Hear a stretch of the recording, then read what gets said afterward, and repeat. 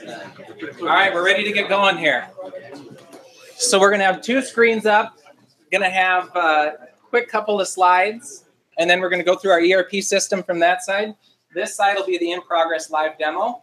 The computer's not on yet, so there'll be nothing to show. As soon as it pops up, we'll click to it. When we get into Windows, it's probably going to be missing video drivers, so hopefully the VGA out is going to work. We'll play it by ear. If it doesn't show up, as soon as we can get it, we'll get it out. And if it all fails, I'll be there now. Yeah. I'll walk around with it if it fails. So the simple environment we have is we have a VirtualBox Server 2016 on the floor. It can do PXE. PXE takes a little bit longer. So we also do something we call loaded drives. So every piece of equipment that comes into our office, first thing we do is we pull the hard drives. We're NAID certified. So originally when we started, we were asking for donations equipment. We would work with a Fortune 500 and get 20, 30, maybe 40 pieces of equipment on a good day. Instead of asking for donations, we started offering a service. By offering a valuable service, free pickup, certified data wiping, free recycling, we're able to get enough equipment that we're able to meet the needs in our local community. For years, we had a waiting list, but now that we have that service, we have enough equipment that we've been able to expand our services across the U.S. We've shipped computers and internet to all 50 states and Puerto Rico. And two things to credit for that are the service we're able to offer and the systems that we built to be able to manage that. So we have an end-to-end ERP system that manages everything from incoming material, donations, tracking it, IRS reporting, value for that equipment based on the business, transfer of ownership to those businesses, data wiping, loading of the images. And the way we do data wiping is we've written some custom software that monitors the data wipe. Once it's successfully completed, a copy of Windows is loaded onto that drive. We pull that hard drive out of our data wiping servers, put it into a desktop or laptop. In less than 10 minutes, we're into Windows. And that's been able to build our efficiency to keep up with a small staff and volunteers. What we're doing with this system, our board of directors came up with a couple initiatives last year to expand our impact across the U.S. One was opening a new metro office. We're headquartered in St. Paul. We've been there for the last 10 years. And the program was a county program that started in 1998. And the board figured we have a unique model that's been successful in Minnesota. How do we expand that across the U.S.? We launched a new office in Denver. They've been up and running for a year and given out about 3,000 computers. But it was a lot of work to launch an entire new metro and find staff and trucks and warehouse. So we figured there's a more efficient, easier way for us to help scale across the U.S., and that's through partners.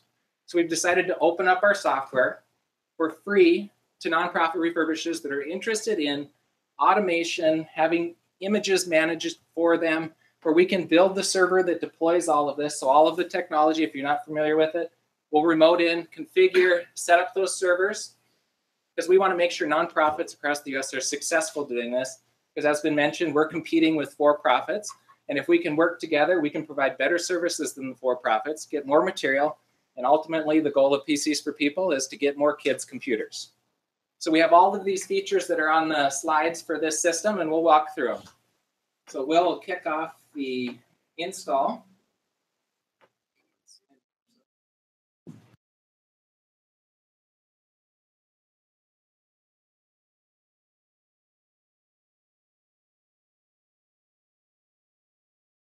Two minutes to get into Windows, and then we'll have some scripts that'll kick off that we'll walk through. On the slide, ones, but the cheapest way we found to build one is a gaming case with some SATA bays on it, so we can wipe 1,500.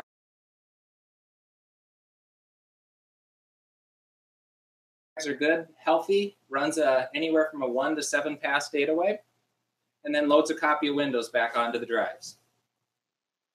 This is the interface for that. We can see 15 drives wiping at one time. We can get reports on the speed which the drives are wiping, so we can pull out drives that aren't performing well, even if they had good sectors. PXE boot we mentioned. And then I'll jump into our ERP system and generate a new transfer of ownership. So we have an ID to put onto this computer for the refurbishing process. The entire system is web-based, So in my pocket right now, I could go into the system and tell you our Denver office, what's the revenue for the day?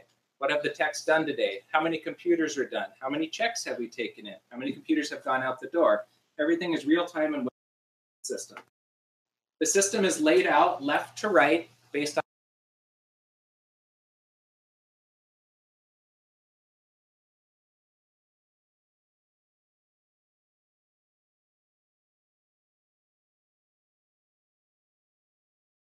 build out the features so it can be something for everyone. Left to right, first we have contacts. That's where we work with all the businesses that are providing us incoming equipment.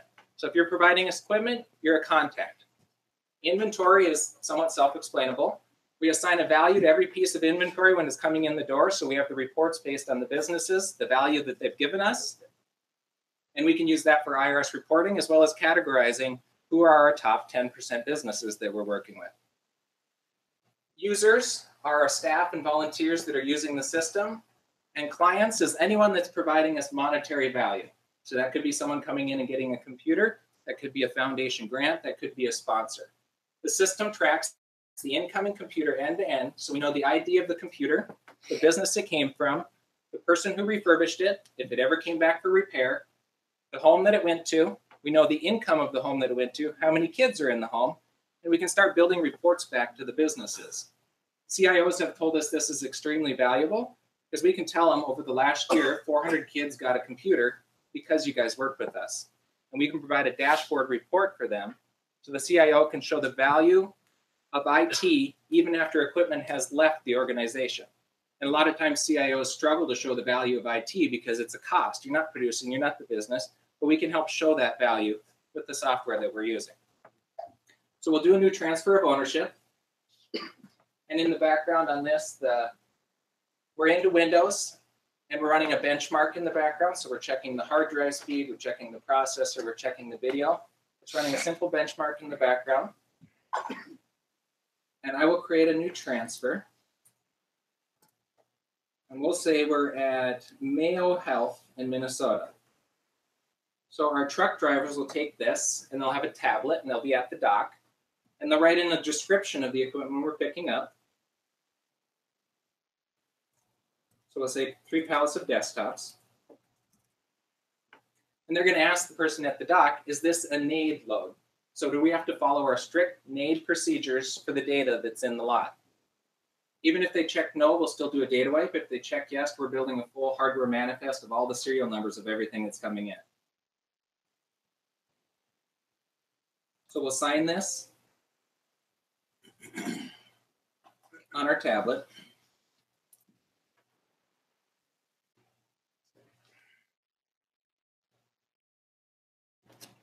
And in the background, it's creating a transfer of ownership that's customizable by location. So whatever language, if you're not NAID certified, you can customize the transfer. It's sending off an email to the main contact for that business so they know what was picked up, when it was picked up, and legally that ownership has transferred to the company that picked up the equipment. That takes us to the inventory page. So that equipment comes back to our warehouse and we're ready to inventory it. We also can look back and see over here, we can view the transfer of ownership for any lot we've ever picked up in the system.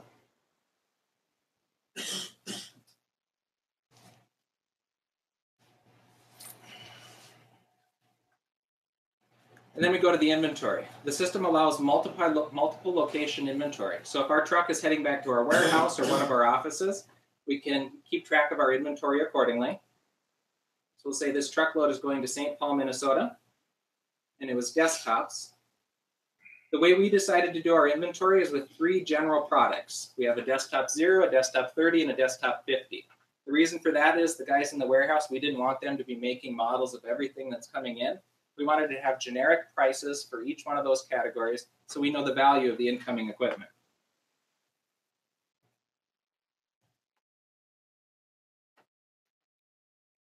And I'll add 50 desktops to this, and it'll generate unique IDs for me for those desktops.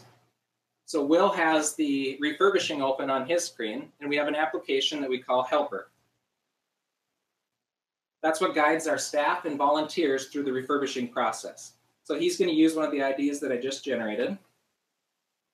And we'll be able to view that data flowing from his install into our web-based system. So again, across our offices, we're able to view the computers as they're being refurbished.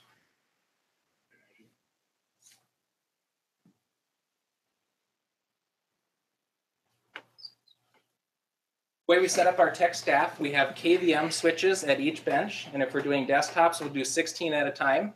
Each one will have a barcode scanner. So we're going to go down the line with this application that he has up. And how many people, show of hands, have used the MS-Reg Refurb portal to activate Windows computers?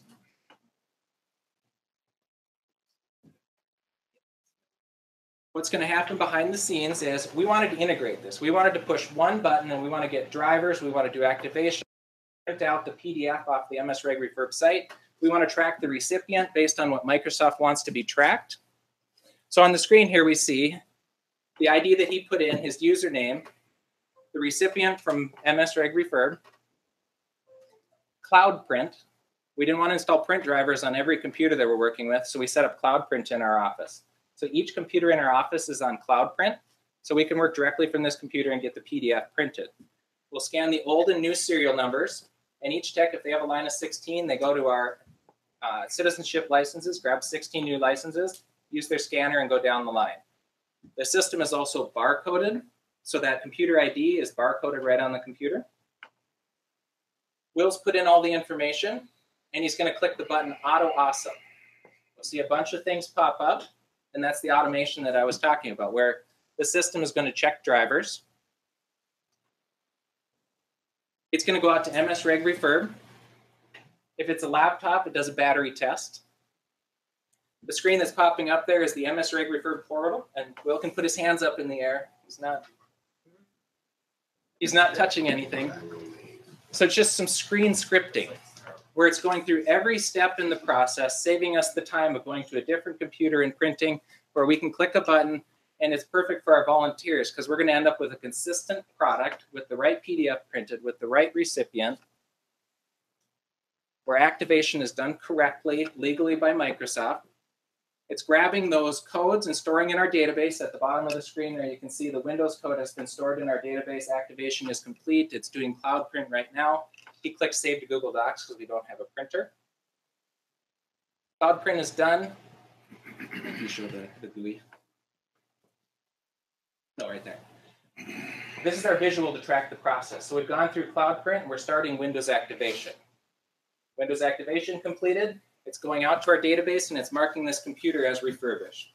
So if I go back to the web-based system, I can see the very first ID that I put in here. Now I know the graphics card, the processor, the RAM, the make, the model, the old, the new serial, all on this side for one computer that was in that lot. All the rest of them are blank, so I know they haven't been refurbished yet. On the refurb, it was mentioned in the last demo, sound is one of the challenges, and sound drivers are one of the challenges. So we have a color-coded GUI to know that our staff and volunteers have tested the audio, verified the audio is correct. And the final process, once we're sure everything is good on this computer, is we click QA Done. And that'll log the tech who's using that computer right now as a refurbisher. It'll log them as being the person who marked this computer as QA complete. So if there's ever any issue, if it's a volunteer we need to do more training with, we know who refurbished the computer, when it was refurbished, so we can use it as a training opportunity if needed.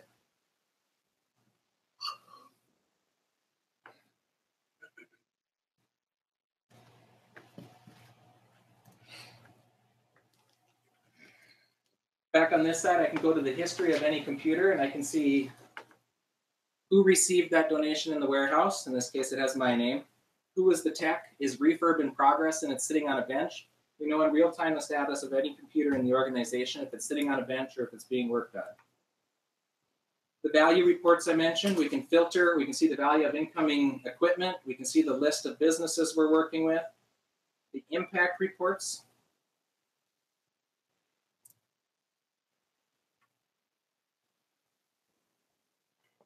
And now, just like the last demo mentioned, we are creating that scan state, the restore is unique to that computer. Not all of our installs have Office. A client might request 50 computers with Chrome, and that's not in our standard. We can't just have a generic recovery package for every computer we go out. And this way, we also can make sure that office activation state, how many times it resets it. It's also a dynamic factory recovery. So we have partners that'll insert scripts. We maintain 2 Windows images. This is our standard image for low income and a blank image. Partners that are using this, they want to put a script in the middle of it to install all of their programs. We use Ninite. If you're not familiar with it, I recommend it. Ninite is updating all the programs. We do 90-day rebuilds on all of the images, and that gets pushed out to the partners. But that blank image is a good point for insertion of scripts to install custom programs. And since it's a dynamic factory recovery, any program that you install on it, all of the drivers, even if the drivers require extra programs to run, right now during this process, that's all backed up. So if we ever get a support call where my kid deleted all the important files on my computer, they're able to restore this factory recovery. Back in the ERP system, we can see data on incoming material by each customer as organization or location as a whole. So I can see for this customer, the orange line is incoming equipment, the blue line is outgoing. I know if I'm getting a lot of waste from a certain business. I know what's going back out in the community. I know this business working with us over the last year, 540 kids have gotten computers, and this is what we're able to provide back. The system also does inventory management. So we're able to look and see what's in each one of our locations. And we're also able to flag stuff to sell in-store or online. So if I go to that generic desktop 50, it says sell in-store true, sell local. It says sell online false. We don't want to sell desktop 50 online. We want to sell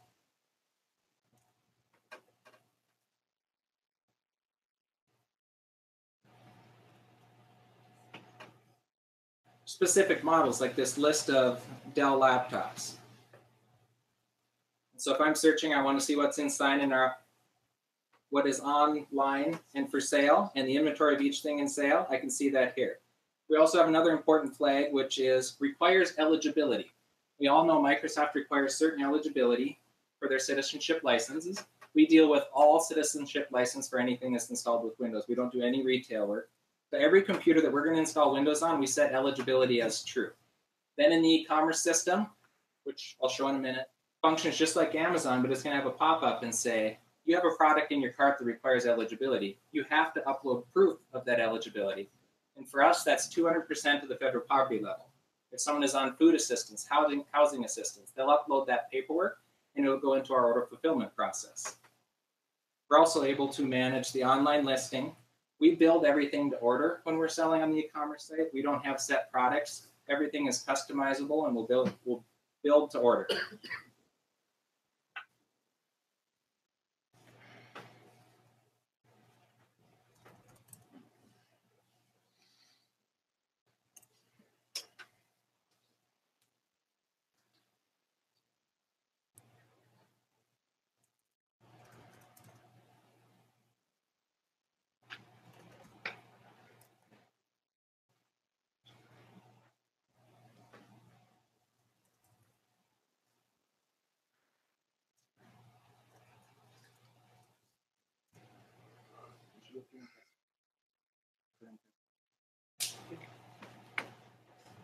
So I have a pre-made client here. I'm all the way on the left side of the ERP system where we manage our customers. I can go in and I can view the history of the customers. I can see what they've purchased, if anything, before. So I have an archive that in the log. I can see the computers that they have if they're under warranty. I can go through this and I can go to a new sale. So if someone walks into our store and they're already existing, we take that customer to a simple point of sale and we're able to distribute all of our products and accessories to them. We've made each product that we have in inventory, flat screens, whatever we want to sell at our point of sale is accessible here. This does credit card processing. It does dashboards tracking. We use it as a simple export to QuickBooks for our accounting system.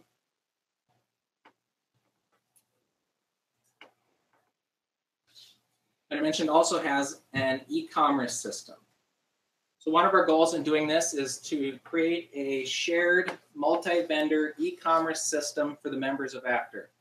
So one thing in talking with various members is distribution of product can be a challenge. We have incoming material, we want to find a good home for it. And if we're able to have a site which becomes the known site to go to purchase refurbished computers for nonprofits, for low income, If we're all using our Google advertising dollars and we're directing part of it to this e-commerce site, we can have some economies of scale to be able to efficiently distribute our products.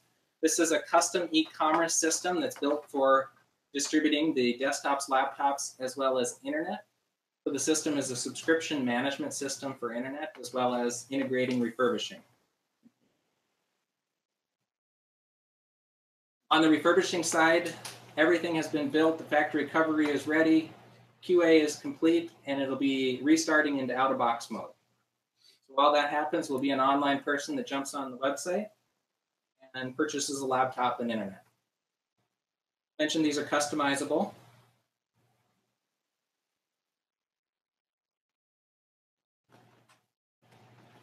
Being a partner, there's two options for internet.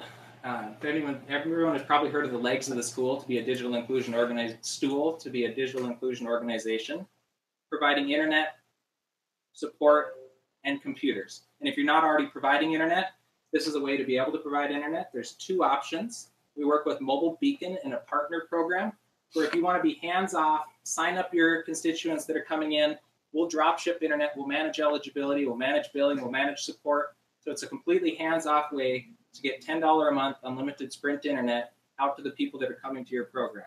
It's something that can be marketed to get people to come in and get computers, because $10 a month for unlimited mobile internet is a deal that doesn't exist elsewhere. So that's the hands-off approach. The system is also set up for Mobile Citizen.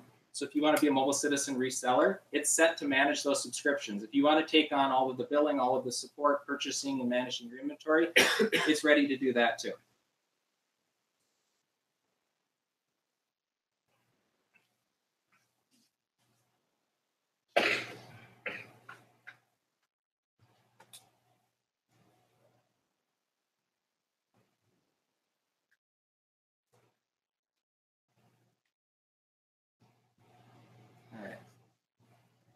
And the last thing I wanted to show is, since I had a product in my cart that requires eligibility, those flags that I said, now if this is an individual, they'll upload their proof. If it's a nonprofit, they'll do the same.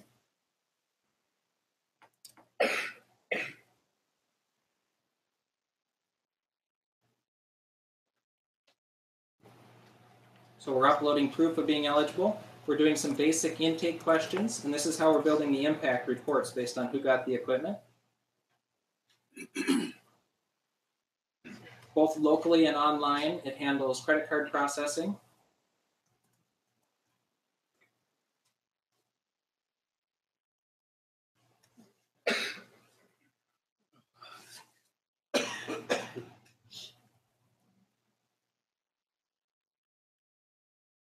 So that order is complete, and then our staff goes into the order fulfillment system. So we're going to view that proof of eligibility that was uploaded, that information. We're going to make sure everyone that's getting the products through this system is actually eligible based on our eligibility criteria. If they are, we'll approve the order and we'll ship it out to them and start their subscription. If anyone has any questions, if anyone's interested in the product, happy to take those questions at the end or anytime later. To leave for the airport at about 4, but accessible at C. Sorenson